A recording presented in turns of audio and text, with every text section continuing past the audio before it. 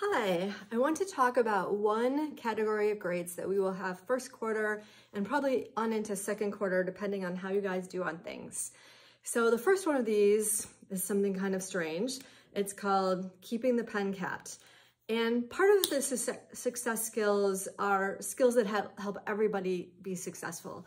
So in our class, we do a lot of writing and thinking together, and we use the big whiteboards. Big whiteboards are leaning up against the lab benches. And then we also use individual whiteboards. And if people, so many things that I will typically see is someone does this, and then they start talking to the person next to them, and they leave it out here, and the pens dry out amazingly quickly. Or I'll even see them like line up several if they want to do different colors. And then, or the other thing that they'll do is they'll uncap the pen and then start talking to the person next to them. You know, that's really easy to do. But the only way to keep these lasting as long as possible is if you only have the pen capped when you are physically writing on one of the whiteboards. And so even like pausing this moment in time, you know, you should keep the pen capped. So how is this going to work in terms of a grade? Well, and like I said, we want to make sure that everyone has a good learning environment. These dry out really quickly. So if I get brand new markers, first period, and people use them first period, second period, third period, by the time we get to seventh period, these markers are going to be dried out. And seventh period, they will not be able to write well, they won't be able to see as well as they should, and everyone deserves to have markers with ink in them.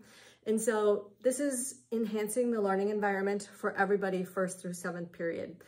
So how is grading going to work? If I see you like doing like this, talking to the person next to you, I'll just go over, I'll try to make a joke out of it. My voice is sarcastic, I apologize for that, but I'll try to make a joke and say, not keeping the pen capped, you get a 0, and I will put a 0 in the grade book. How do you get the 0 gone? 10 minutes later, or 20 minutes later, or the next day, or 2 days later, you're going to say, Ms. Austin, see, I'm keeping my pen capped, and then I'll change the 0 to a 1.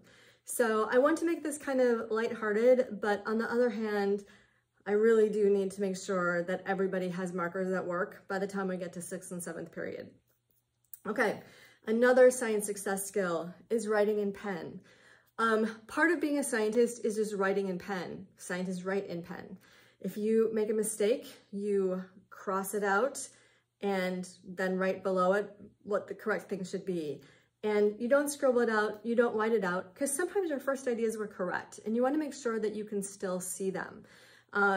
This will include if we do graphs, if you graph it incorrectly, you'll just neatly put X's through the points that are wrong. So I know that many of you have written in pencil so far and aren't going to be concerned that I'm going to put a 0 in the grade book, which I will not. But here on out, you should be writing in pen. If you have incredibly severe angst about it, you know, please come and talk to me and we'll try to work out an equitable solution. Another thing, so these, you'll notice that I have green ink on here. This is never going to go away.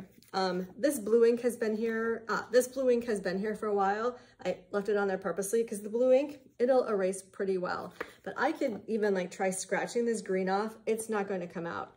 I also have a degree in chemistry, and so I know a lot of exotic solutions. I have tried every solvent and I cannot get it out. Don't use green. The other thing that helps is that if you erase every single day, especially on our big whiteboards, they're very cheap. They start ghosting, which means if the writing is on there for more than a couple of days, it won't ever erase, even with whiteboard eraser. These baskets are not trash. It really annoys me when I come around and look at them and people have thrown gum wrappers, which there should be no gum in my classroom, tissues, etc. into here. I don't know how I'm going to translate into that grade. Just don't drive me crazy. There are wiping cloths. There should be 4 in here. Oh, they're on the table. Wiping cloths or erasers should go into here, as well as rulers. And whiteboard markers you can either put in here, or they're also in the drawers marked science supplies. Feel free to go in there.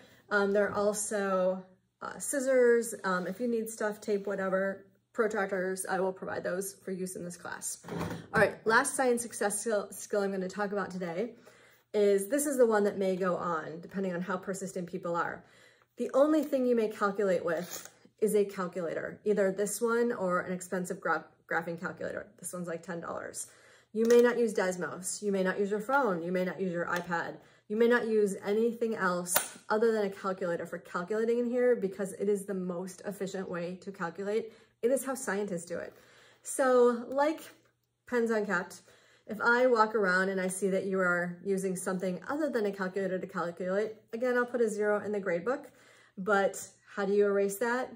10 minutes later say, Miss Austin, I'm using a calculator, see? And then I'll go and erase it. Again, I'm trying to keep this lighthearted, but as I've watched students over the past 2 or 3 years with Desmos, they struggle with learning algebraic thinking. And it's not an efficient way to calculate. Use a calculator.